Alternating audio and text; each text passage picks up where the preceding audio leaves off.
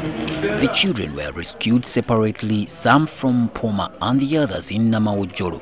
The police spokesperson Fred Enanga said the children aged between 2 and 15 years were being taught Islamic studies in facilities that are not licensed or recognized.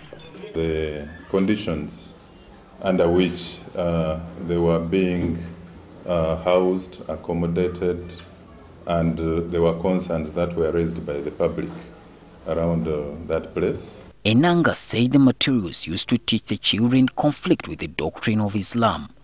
The police spokesperson pointed out that the children seem to follow an extreme ideology in the way they behave. Theirs is more of indoctrination and radicalization of very young children. He added that investigations show that when they enter their teens, the children are taken to unknown destinations.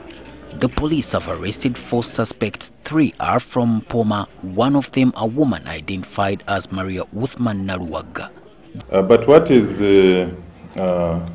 of security interest is like the Sheikh Mbazira, where we recovered 14 children, is a former ADF who was given amnesty. The children, both male and female, say that Mbazira is their father. Up